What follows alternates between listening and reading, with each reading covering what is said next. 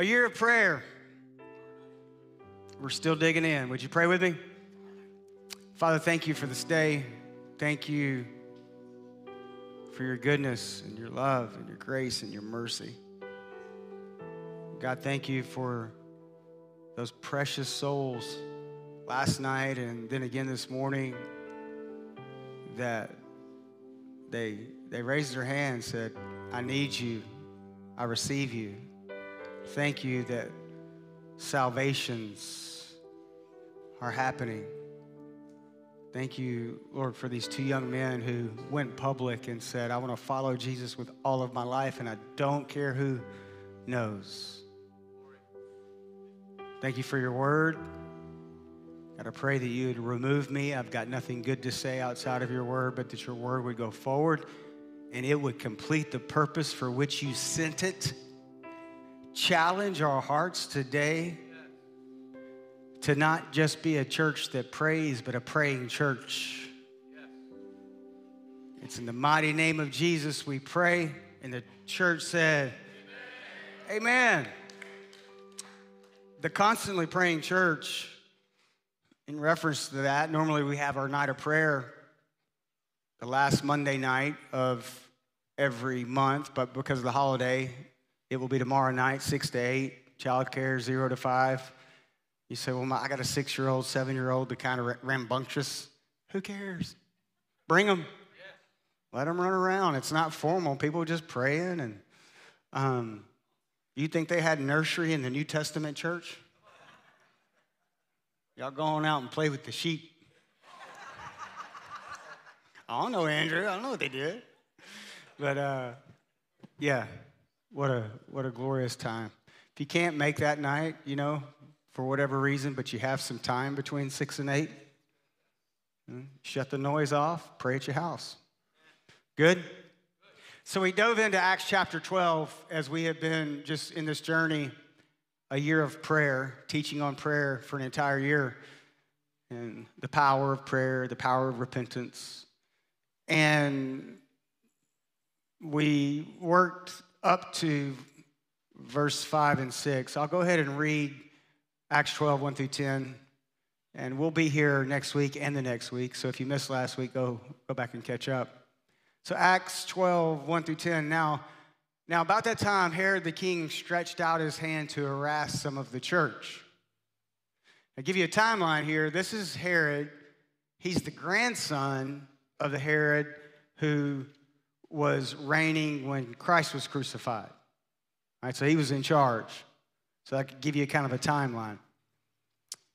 So he's harassing the church. He's making it hard for him to meet. And so he sees that's gaining the approval of people. So he kills James, the brother of John, with the sword. Now, this is very important because this is not James, Jesus' brother. This is James, one of the disciples, one of the 12. Not only was he one of the 12, he was one of the 3. If you don't know what I mean by that, many times in the Bible you'll read Peter, James, and John. Peter, James, and John. And they went up on the mountain, Peter, James, and John. And they went to the garden to pray, and they went further, Peter, James, and John. Jesus went into the house and told everybody to get out, but he took in with him Peter, James, and John. Up until this point, the New Testament church is popping off, man. Besides Stephen being martyred, people are getting healed. The Holy Ghost, the day of Pentecost has happened, which the Church Abroad celebrates that today, the day of Pentecost. And so Holy Spirit is sent just like Jesus said he would. Peter goes out, preaches, thousands upon thousands upon thousands are saved. You got the beggar at the gate beautiful who gets healed. You got Peter who models what Jesus did when he walked into the bedroom. He says the same words that Jesus said to the little girl, and the woman gets up out of bed, comes back to life. I mean, you got stuff happen. Peter's walking down the road. His shadow is hitting people who are lame, or they're getting healed. And so there's quite the uproar. All right? And this thing's happening. And then you get one verse. Out of all we read about James and what he did, and you get one verse. Herod kills him. God uses things And he used, I proved this last week through scripture, so I won't jump back into it, but when James was killed, there was an awakening in the church of, like he was one of the 12, and they got to him. This serious. And I wonder, and I asked the question last week. I may not have in the third service because that just kind of went a different way, and we just let the Lord do what he did. But, I wonder what it's going to take for the church of 2024 before we wake up. Verse 3, and because he saw that it pleased Jews. Now, this is a total political move. Herod was a politician. He saw that it pleased the Jews. His approval rating went up. He proceeded further to seize Peter because he had heard about Peter. Peter was causing all kinds of stuff. Now, it was during the days of unleavened bread. So when he had arrested him, he put him in prison and delivered him to the 4 squads, 16 soldiers, to keep him, intending to bring him before the people after the Passover. Why is that? Because he knew that if he brought him out during the Feast of the Unleavened Bread before the Passover, that the Jews would not come out. They wouldn't come out. So the crowd would be smaller. He wouldn't get as much press. And, politicians love press. So he waited.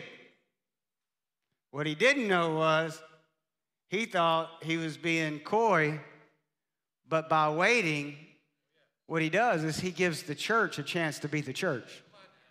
Because in verse 5, it says, Peter was therefore kept in prison, but constant prayer, say it with me, constant prayer was offered to God for him by the church.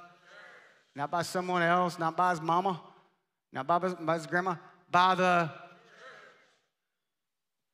You see, Peter's in a jail cell, chained to 2 soldiers, that's inside of a jail cell, that's inside of a jail, that's inside of a prison, that's surrounded by a courtyard, that's surrounded by a wall that is unpassable only through a gate that's iron that has to be opened into the city by teams of horses.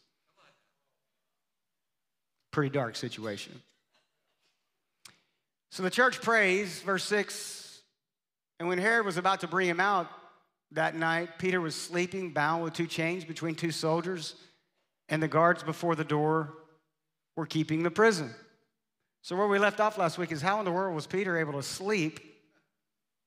Like, how do you sleep knowing that your buddy James that you grew up fishing with is dead by the hand of the guy who had you arrested? You're going to get executed publicly tomorrow. And we landed on 2 reasons. 1, complete trust in God's sovereignty. Peter was like, if it's my time, it's my time. I'm tired. But also, because he knew he had a group of people, brothers and sisters, not biological, but through the blood of Jesus, people of like faith, the New Testament church, the local church. He knew beyond a shadow of a doubt there were a group of people that were somewhere in that city. And they weren't tossing up a prayer like, Lord, help Peter. They were constantly, and that word constantly is fervently, earnestly praying. If you know God loves you and his plans for you are good, and you know you have people that are crying out to God for you when you're in an impossible situation, there's a level of peace. Paul calls it in Philippians that transcends understanding. Transcends understanding. So that's where Peter was. We'll read the rest of the story and then we'll dig in. Verse 7. Now behold, an angel of the Lord stood by him, and a light shone in the prison, and he struck Peter on the side and raised him up, saying, arise quickly. And his chains fell off. Then the angel said to him, gird yourself, tie on your sandals. And he said to him, put on your garment. In other words, get dressed. Get up and get dressed. Verse 9.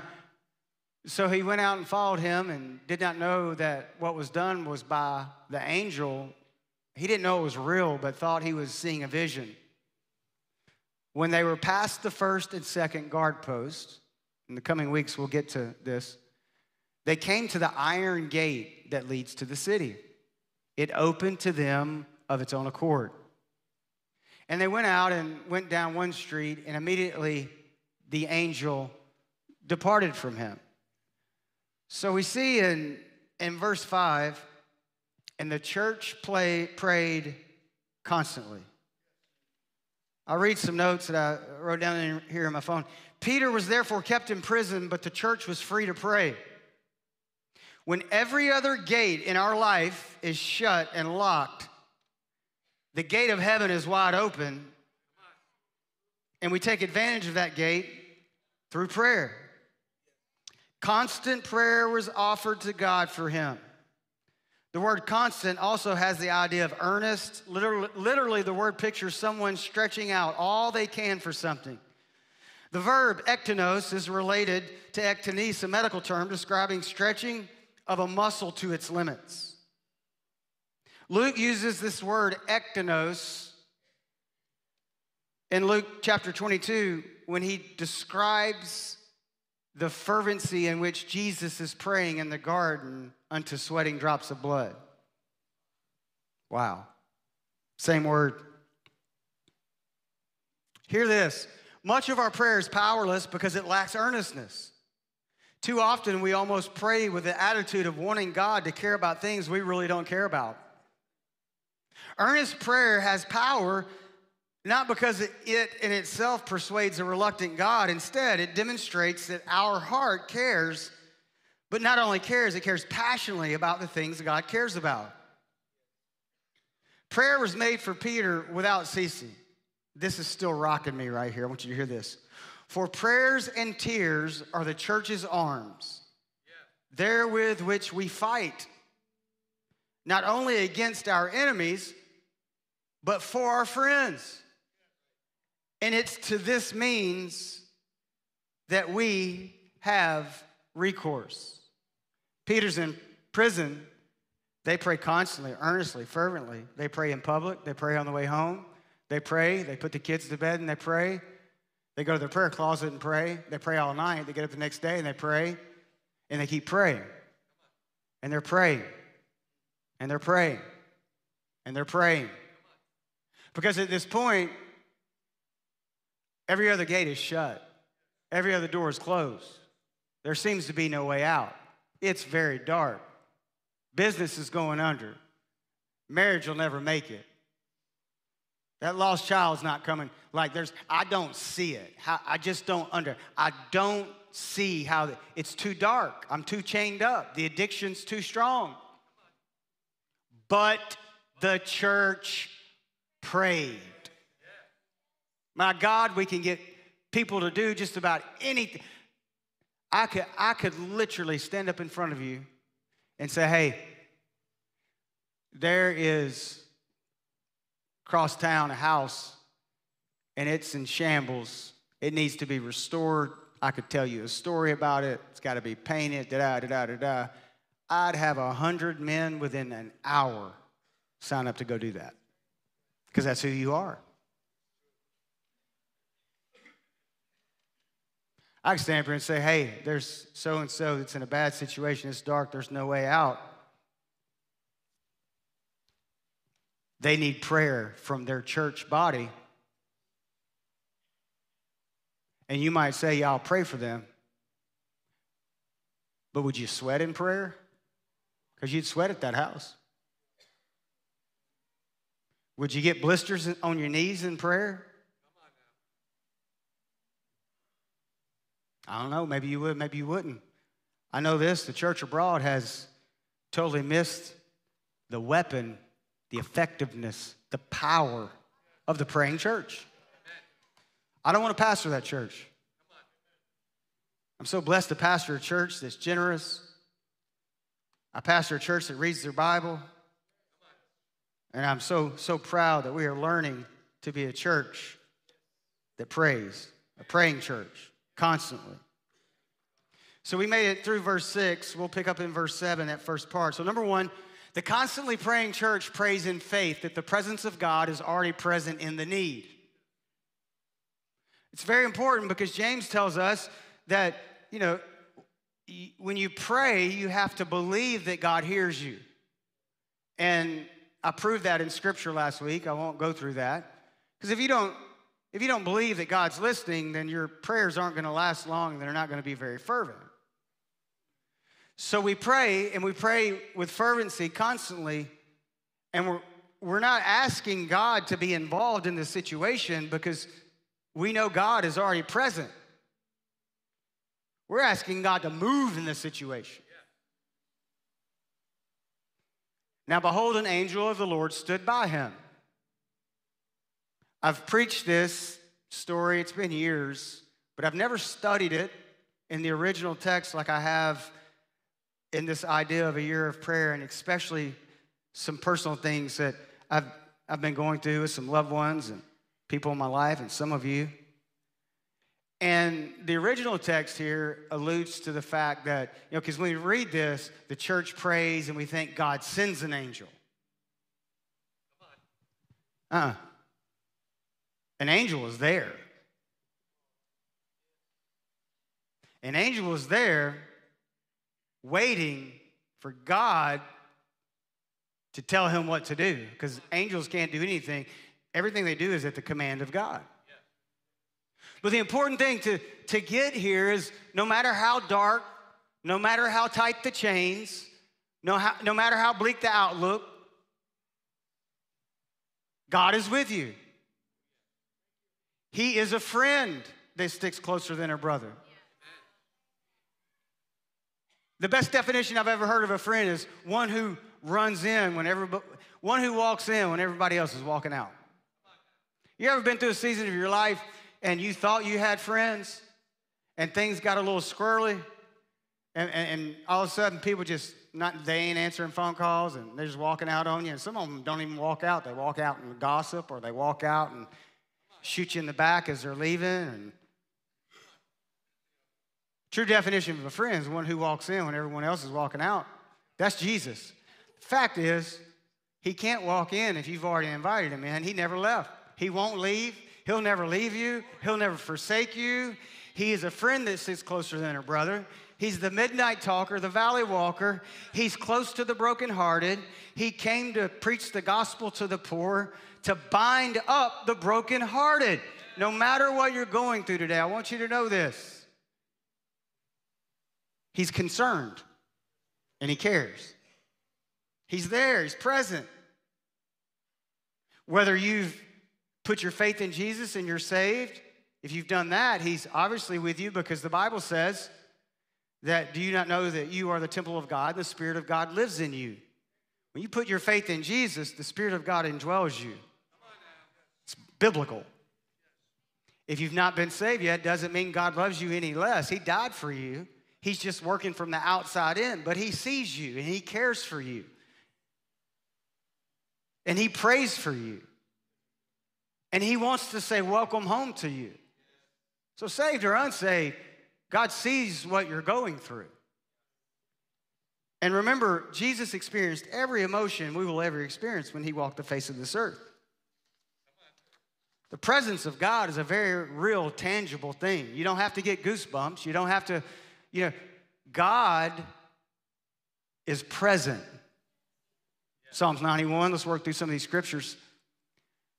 For he shall give his angels charge over you to keep you in all of your ways. For he shall give his angels charge over you so that everything's going to work out just the way you thought it would. No. We could go back to verse 2 and ask James about that. Right? No, in all of your ways, he is present with you. The Bible says in Psalms 34, verse 7, the angels of the Lord encamp all around those who fear him, and he delivers them according to his will. Think about this. The angels of the Lord encamping around you. 2 Kings chapter 6. I haven't preached this yet in reference to prayer, but I will. Elisha, his servant, city surrounded. Servant gets up early in the morning, goes out, sees the armies that have come to kill Elisha. Oh, alas, Pastor, what are we going to do? Elisha's having his Starbucks or $6. We used to call it $4, $5. It's not Starbucks, it's $6. He's just chilling out, and he says, Lord, would you please open his eyes so that he could see there more for us than against us? And when Elisha prayed that, the servant's eyes were open, and he saw the army that was surrounding him surrounded by another army of horses of fire and chariots encamped around them. Psalms 46 says that our God is a very present help in times of trouble. Though the earth give way and the mountains fall into the sea and the waves just go crazy, swell, they roar. There is a city whose rivers make glad, the city of Zion. That's the church. That's the Holy Spirit, living water flowing through the church. What that verse means is, in the present, I can't live in yesterday and I can't live in tomorrow. I can't. If you figured out how to do that, please let me know. I'm not a betting man, but I don't think God would mind if we bet on the something coming up if we knew that. No, I'm just kidding. Don't do that. If you have a gambling problem, recovery group. I can't live in yesterday. I don't live in yesterday, and I don't live in tomorrow. I live in the present. So I can't say, God, why weren't you there yesterday? And I can't worry about God being there for me tomorrow. All I can do is take God at his word, and his word said he is refuge and strength, and he is very present in my trouble. We got to acknowledge that. God doesn't run out on you when you mess up. Religion says I messed up. My dad's going to kill me. Relationship says I messed up. I got to call my dad. Well, he's Abba. He's the greatest father ever. He's not going anywhere. He's present. He was present with Peter.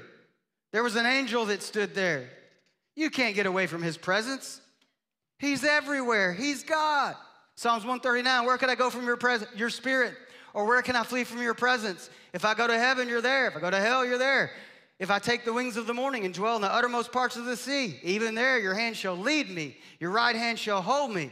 If I say, surely the darkness shall fall on me, even the night shall be light about you. Indeed, the darkness shall not hide from you, but the night shines as day. The darkness and the light are both alike to you. Jesus says to the disciples before he ascends, I will be with you always. Matthew 28, I will be with you always, even to the end of the age. John 14:18, Jesus said, I will not leave you as orphans. Are you getting the picture?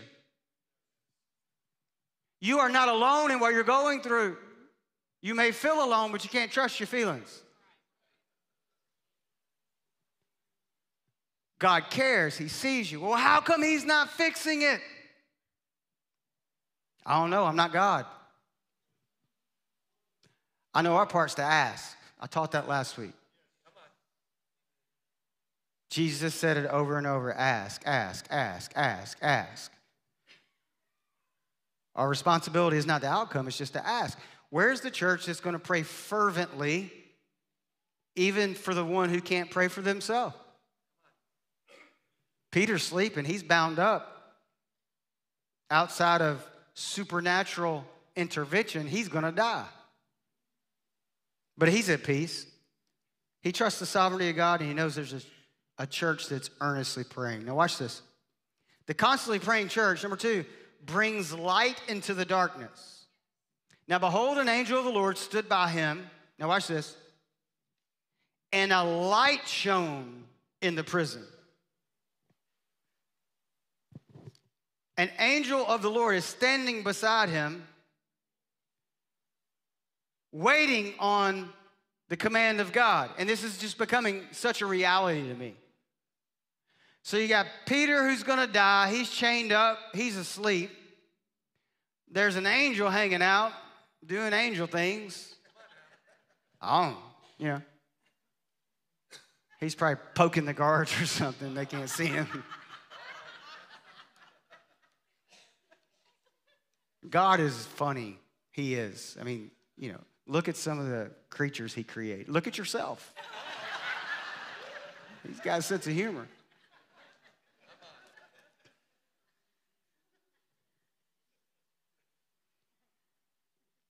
But there's a church that's earnestly, constantly praying without ceasing. God hears the fervent prayer, and it lines up with his will because he's not done with Peter yet. Hence, 1st and 2nd Peter. Peter hadn't written those books yet that are in the Bible. Pastor Anthony was reminding me, we wouldn't have another book of the Bible because Peter mentored the writer and the author of that Bible, that book. God wasn't done with Peter yet. He used the death of James to wake the church up, but his will and purpose for Peter wasn't finished. So when a church prays fervently and it lines up with the will of God, God then hears, leans in, hears, and in that moment, there's a transaction. Don't know how it happens, but there's a transaction. There's a dispatch that goes out to that angel. And when the angel hears from God, the darkness turns into light. Because when God sends his power to intervene into a situation, darkness flees. Darkness cannot be around light. Jesus said, I am the light of the world. Jesus says, you and I, the church, are the light of the world. You can't hide a city on a hill. Who lights a candle and then hides it under a basket? Oh, that Coastline Community Church would be a light, a lighthouse, a place of hope, a place of safety, a place where people can come and know that they're going to experience God. Not a blinding light, not a 5 million lumen, you're a terrible person, why are you dressed like that? Why do you live that way? Why do you believe that way? Get out of here, you're not like us. A light that says it's welcoming, it's warm. Now, we love you. We love you enough, we're going to preach the Bible, we're going to tell you the truth. But just because the truth doesn't line up with how you're living doesn't make you a bad person. You're just not informed that God loves you so much that he gave you this book to live by. And if you'll live by it, he will radically transform your life. And the things that you think are bringing you joy and fulfillment and identity it'll change on a dime, and you'll realize you are his beloved. You are the apple of his eye. You are his thoughts for you outnumber the sand on the seashore. He thinks about you all the time. He knows when a hair falls from our head. He knows what you think before you think it. He hears your prayers before you pray them. Oh, that we would be a light in the darkness. A light shone in the prison. There was no darker place at that time for Peter than the prison.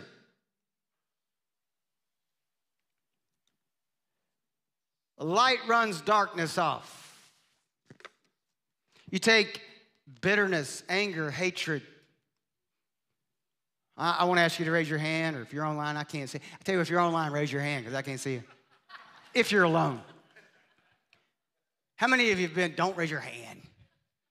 But how many of us have been hurt so deeply, maybe abused, rejected, walked out on, and the wound is so deep, it runs through the main vein of your emotions, your soul, your heart. And you have learned over the years to cover it up, and now it's so calloused and scabbed. And you love the Lord,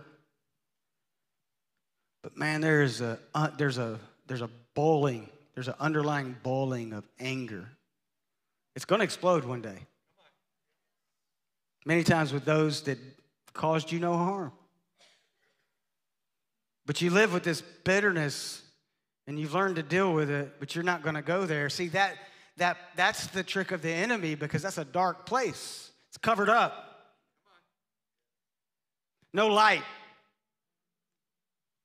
Well, if you will let the healing balm of Gilead, the anointing of the Holy Spirit, begin to just ooze over that scab and remove that scab, and if you'll let the love of God just open that wound up, that pus of bitterness and anger and hatred, light will begin to shine into that dark place. And when light enters into darkness, darkness has to flee, because that's what light does. It runs darkness off.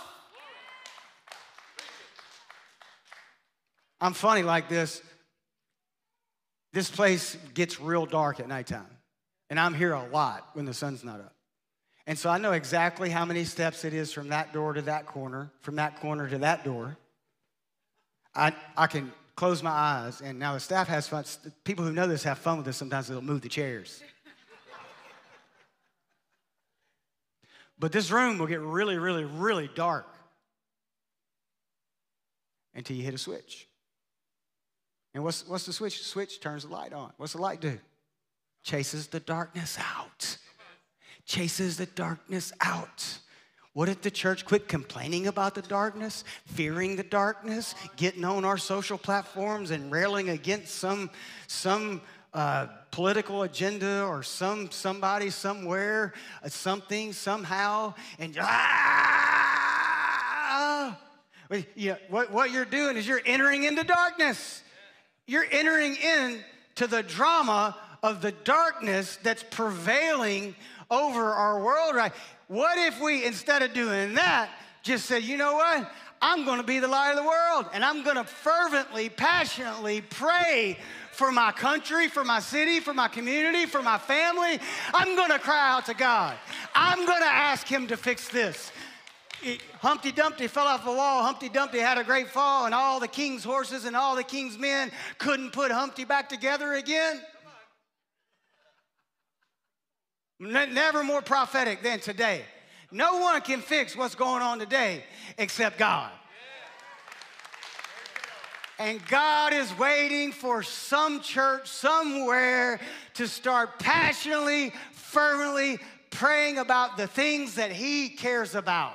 And let me tell you what those things are. Those things are children who cannot protect themselves, lost people who are going to spend eternity in hell, the abused, the hopeless, the hurting, the needy, the hungry, the naked, the imprisoned. God cares about that. How do I know he cares? Because he said he did in the Bible. God blesses the church that gets about his business and cares about what he cares about. Micah 7:8 says, do not rejoice over me, my enemy.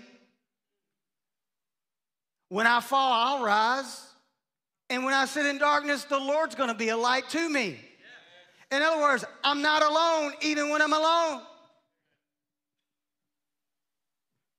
1 John 1:5, this is the message which we have heard from him, declared to you. God is light, and in him there is no darkness. John 1:5, and the light shines in the darkness, and the darkness did not comprehend it. Do you know what that word comprehend in its original text means right there? Confuses.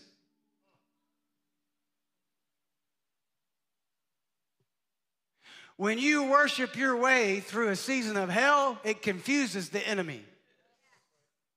When you get out of bed and go have your quiet time a day after you experienced a tragedy and you sit with Jesus and you've got no words, but by faith you get out of bed and you go sit in a chair and you might not be able to say anything, but you're there to meet with him, it confuses the enemy.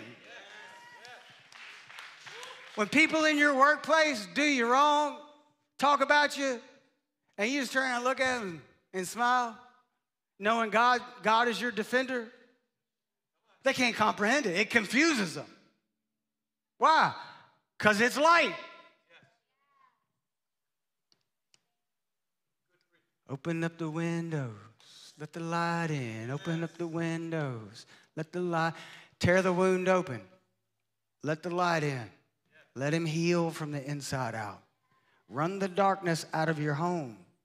Run the darkness out of, listen, when you leave here today, our dispersing should always be more powerful than our gathering. You get in that car and you take your route back home, you pray against evil and for your friends.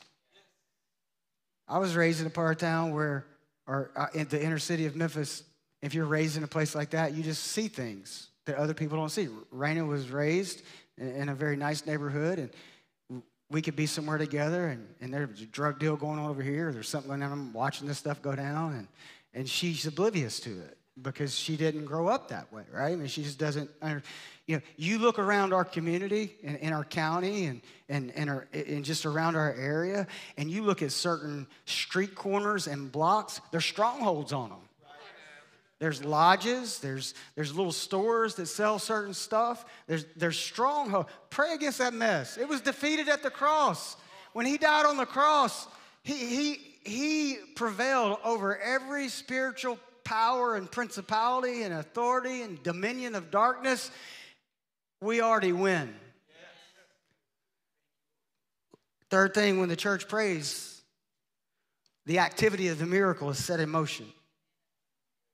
Notice I didn't say when the church prays, the miracle happens. The activity of the miracle is set in motion. Now, behold, an angel of the Lord stood by him, and a light shone in the prison, and struck Peter on the side, and raised him up, saying, arise quickly, and his chains fell off. Now, we all want the chains to fall off, don't we? But in our culture, we want the chains to fall off with no work involved. Right? I mean, we just want to get paid. We don't want to work. We have allowed the church to become a church who is illegally on disability in the spiritual sense. Because we want the blessings of God, the promises of God, without the process of God. Because we're entitled. It doesn't work that way. I'm telling you, if God's blessed you in this life, and there are some very blessed people that attend our church, but most of them that I know, they walk with humble gratitude of that blessing.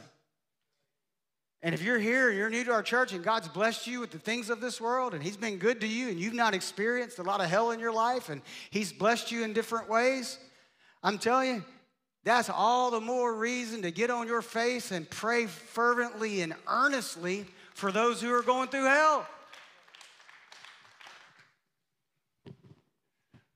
Now, get this. So Peter, I love reading the Bible. I love, seeing it. So Peter's got an angel standing beside him. And we know later in the story, and we'll get to this, that when Peter goes to the house where they were praying, he knocks on the door, and this girl comes to the door and goes back and tells the people in there, hey, Peter's at the door. And they're like, shh. I can't wait to preach that message. I mean, the very thing the church was praying for had happened, and they're telling her to shut up because they need to keep praying.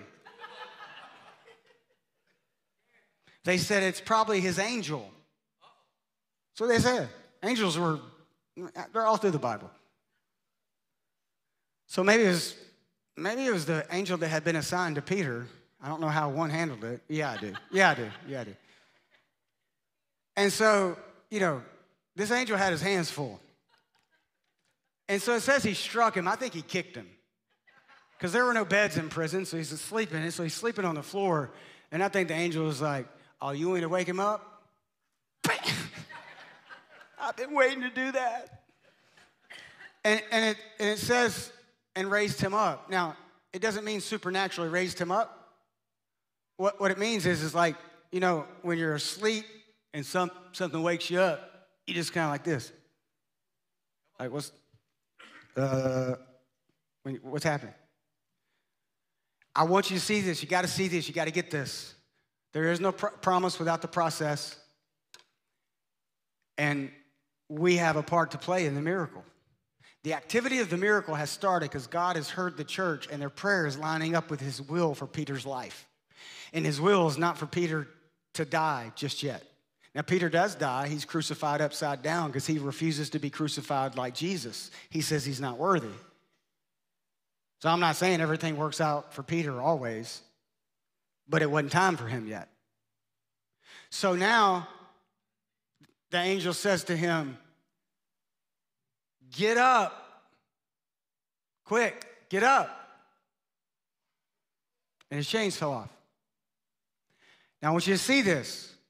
There's a continuation of the action of the verb in the Greek tense of getting up and chains falling off at the same time. And isn't this where many of us have found ourselves before? It's dark, chained. The enemy's surrounded us. And there's a little voice of hope that comes in and says, hey, try again. Get up. Get out of bed. And if we're honest with one another, which we said we were going to be from day one here at our church, don't you know? There had to be the thought of, like, think about, because we've all asked this before. Why? What's the point? I've tried, like, put yourself in Peter's position. Get up. Why? I'm chained. If these 2 guards don't kill us, the 14 other ones are going to get us. And if perhaps by some way we make it past them, what about that iron gate that it takes teams of horses to open? So, like, dude, I'm sleeping. I'm comfortable in my dysfunction. I've tried this before. Like, Peter didn't say that, but we've all said it. I'm tired of trying because I'm going to mess it up again, or what's the use? Somebody else is going to let me down. When the church fervently prays into the will of God, for if you abide in me and my words abide in you, ask whatever you will and it will be done for you. When the church fervently prays, if you're fervently praying for a lost child that's running the streets and you don't know where they're at, you are praying for them to come home, for them to be protected, and for them to come home and be saved and have an abundant life. Don't you ever doubt. That's a prayer. That's God's will. So you're fervently praying. When we pray for the lost, we're praying God's will. We know he hears us. We're praying into his will. For he wills that none should be lost, but all would be saved. Whosoever will come. So you got to see this. The chains don't fall off and then Peter gets up. And Peter doesn't get up and the chains fall. It's a continuation. Peter, by an act of faith, gets up, and in the same motion, the chains fall off. For what use is it for God to remove the chains if we're not going to get up? But the devil will tell you, why get up? You're chained.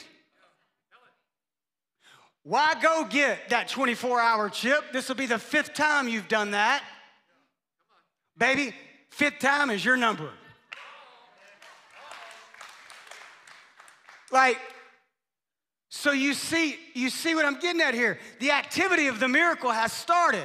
But when God begins to move, you're always going to have a part. We'll talk more about this next week. He had to dress himself. What's up with that? We're in the supernatural now. How come the angel just didn't do the jet out? Why didn't God just take him out of prison and put him over the... Why? Because not only is he encouraging us with the story, he's doing something in Peter. Because this is the Peter that Jesus looked at and said, Cephas, Peter. And on this rock I will build my church. Come on. And the gates of hell shall not prevail against it. Isn't that, there's a little irony there that they come against an iron gate. See, it's always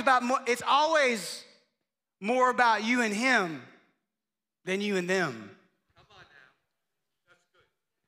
Get up, Peter. And Peter got up and the chains fell off. When the church fervently prays, knowing that God is already present and light shines in the darkness, chains fall off.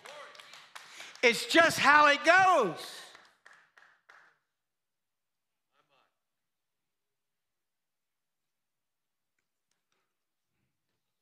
Maybe you're here today and you're saying, but like, why?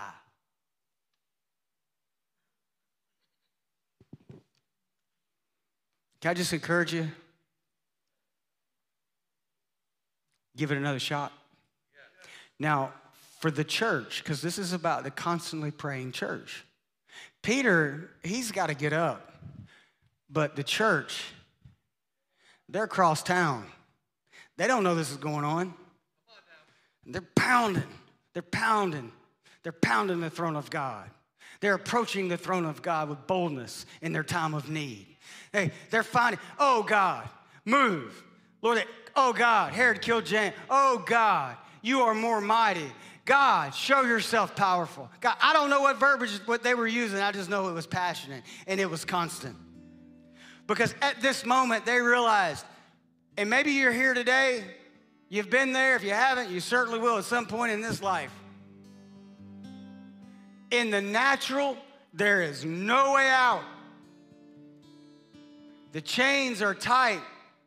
The guards of the enemy are overstaffed. The darkness is overwhelming. It's what happens when someone takes their own life. All they can see is darkness, and the only way out is a slither of light that begins to open, and they realize it's suicide. That's the plan of the enemy. And if you're struggling with that today, or you're watching online, pills are in your hand, guns are already loaded. Don't. There's another day. There's a better day. It will get better. We can help. Pick up the phone, call someone. We care about you. If no one's told you lately, you're important.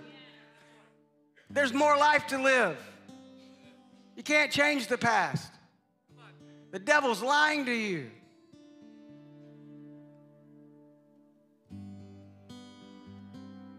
Whenever I mention suicide, I always need to say this because a lot of you were raised in just messed up religion, and you were taught if someone takes their own life, that they go straight to hell.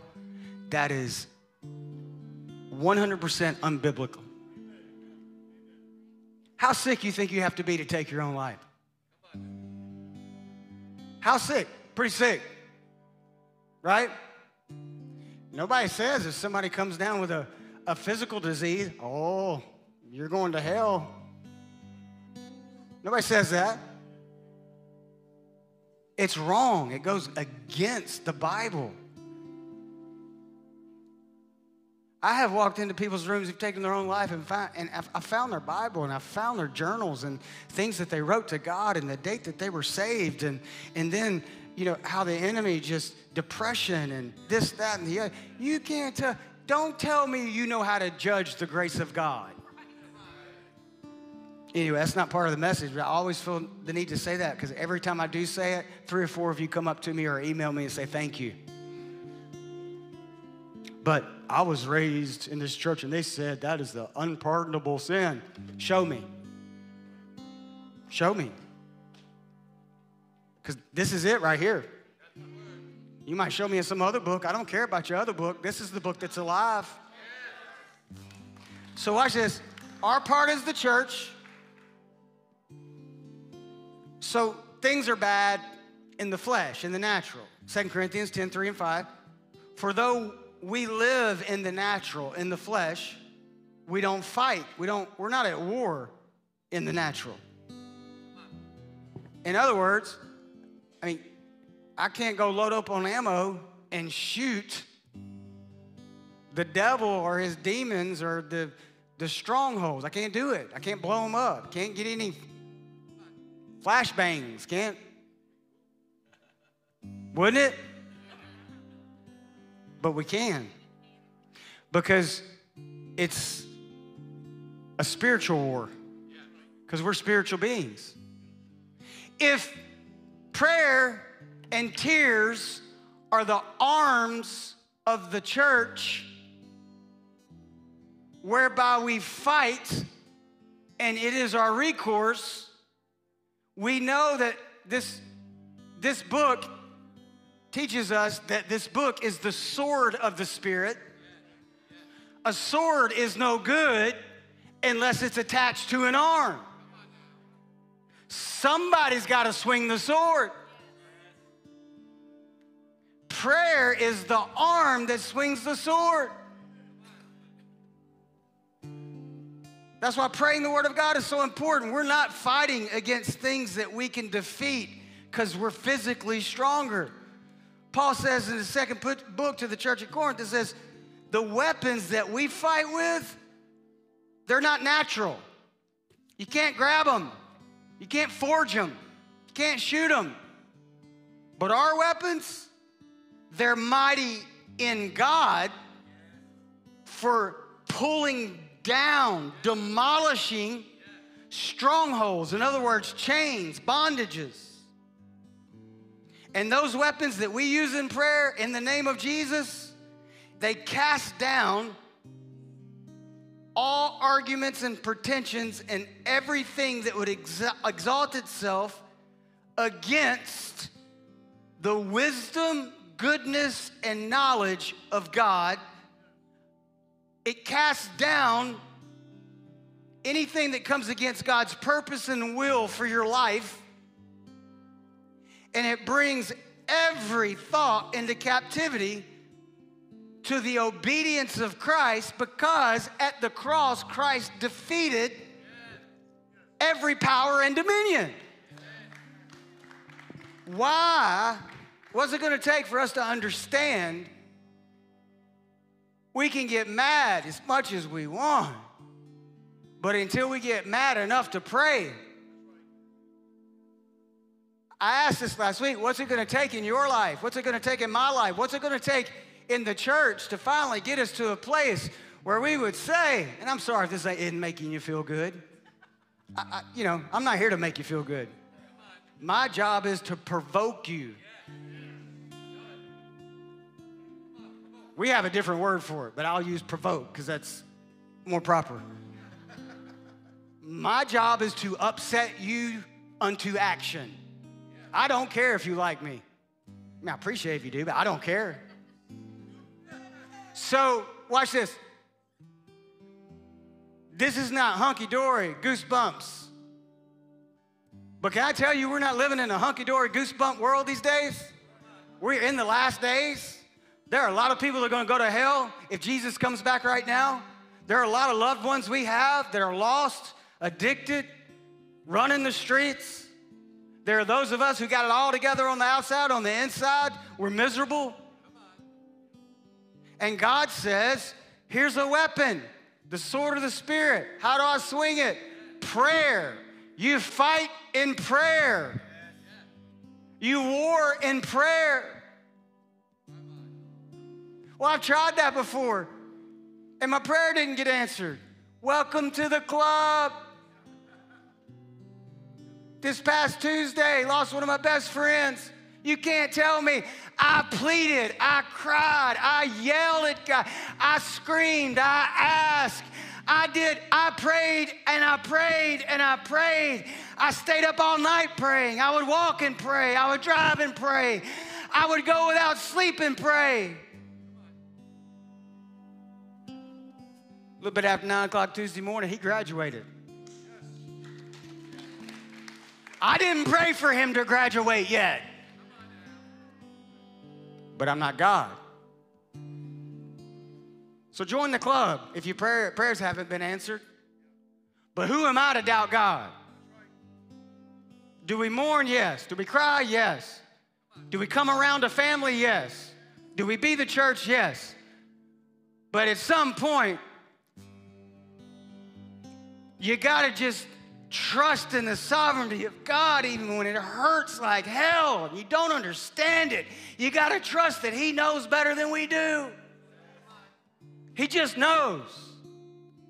And I will not stop trusting him because he didn't answer my prayer. And I will not stop preaching that he is good, that he is loving. His track record's too good. His track record is too good. He's a good God. I'm not going to stop praying. It's not like well, that didn't work. I'll never pray for anyone to get healed again. No. That's the devil telling you that prayer doesn't work. Prayer works. I'm a product of prayer. Peter was sleeping because he trusted the sovereignty, and the church prayed. When the church prays into God's will and his purpose, chains fall off. So for the church, here's the challenge. Will you swing the sword with the arm of prayer passionately? Anoint your kids' rooms. Pray over those bedrooms. Pray over those doors. Sneak in there when they're asleep. Put that anointing oil on their head. I had zits right here before I hit puberty. I never knew why.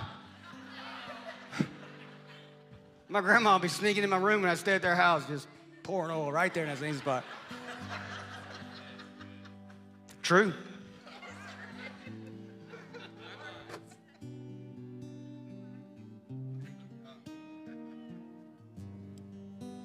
Let's war with love in prayer. See, because you say, war, I thought we were supposed to love. There's no greater love than this, that you would lay down your life for another, that you would lay down an hour of your day crying out to God for somebody. That's love. So that's a challenge to us as a church. Here's a challenge if you're here today or watching online, and you heard me say earlier that God was present, but he was working from the outside in because you've not invited him into your life. Salvation's a gift. You have to receive it. The work's been done, the gift has been purchased, the debt has been paid, but will you receive it? Well, I'm not worthy. Don't you dare say that. I've done too much. Don't you dare say that, because when you say that, you discount the horrificness of the cross. No, it's done. You got to receive it. How do I do that? The Bible says that each one of us have been given a measure of faith. In other words, you have faith, and what you put your faith in is up to you. You can't go to a class when you're little and you're good. You can't get sprinkled as a baby and you're good.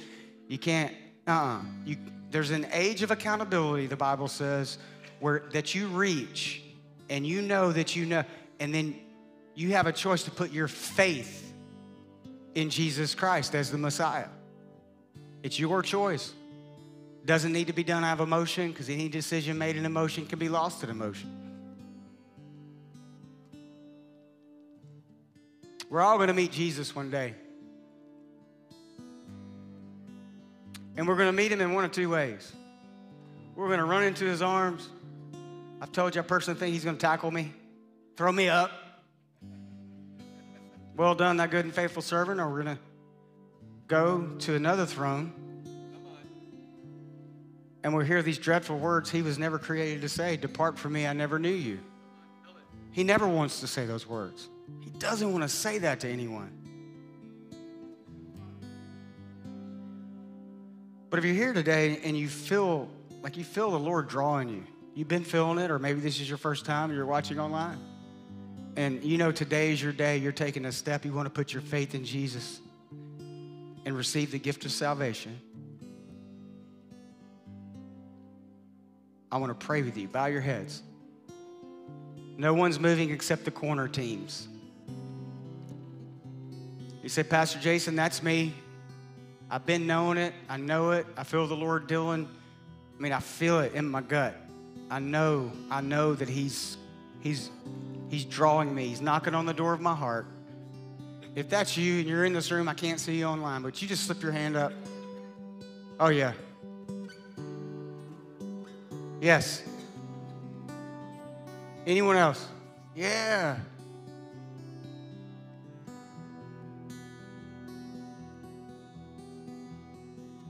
Yes. Yeah. Praise the Lord. Man, I see some of you raising your hand. Tears are just flowing. Let me tell you, we're going to pray, and those are going to turn into tears of joy. Because what you're doing right now is you're letting go, and you're letting God have your life. If that's you, pray this prayer. If it's your prayer, I'm just going to give you some words to pray. God, right where you're sitting, pray this. If you're watching, wherever you're at.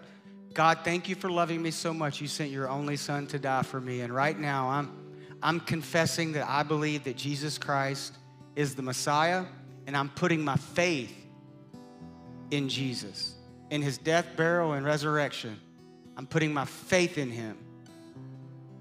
And because your word says, if I confess with my mouth and believe in my heart that Jesus Christ is Lord, I shall be saved, I know right now that I'm a new creation. God, thank you for your love and your grace and your mercy. Thank you that you've brought me to this point. I give it all to you. Come into my heart. Be my Lord. Be my Savior. Take my life. The mess that I've made, the things that have been done to me, take it all. Take it all. I don't want it anymore. It's all yours. Now, right now, God's just wrapping his arms around you. The weight of the world is lifting off your shoulders. The Bible says, you may not know this, the Bible says in this moment, you are a new creation. You are the righteousness of God. In Jesus' name, amen. Please listen to me. If you raised your hand, please, please, please, please, please. Pastor Jeremy's over here. Pastor Michael and Katrina. Pastor Anthony's up there. There's somebody up in that corner. Would you, if you were upstairs, go to one of those corners. If you're downstairs, come to one of these corners. If you're by yourself, and there were some people that raised their hand that were by themselves, like I know it's hard, but just get up and go. When I have you stand up, just get up and go to one of these corners. At least let us give you a Bible, give you a hug, and pray for you. We want to celebrate with you, and we're about to do that. When we stand up, we're going to cheer madly because you just made the greatest decision you could ever make. Stand up with me, church. Praise the Lord for you and you giving your heart to Jesus Christ. That's why we exist. All right. Prayer team's coming forward right now. Come on. You raised your hand. Grab somebody beside you and take them with you to one of the corners. If you struggle with addiction or a loved one does, there's a room right out there to the right. We can help. Tomorrow night of prayer, may the Lord bless you, keep you, and his face shine upon you, and everything you do this week prosper. Amen. All right. Tell somebody you love them today. You need prayer for anything, the prayer team's up here.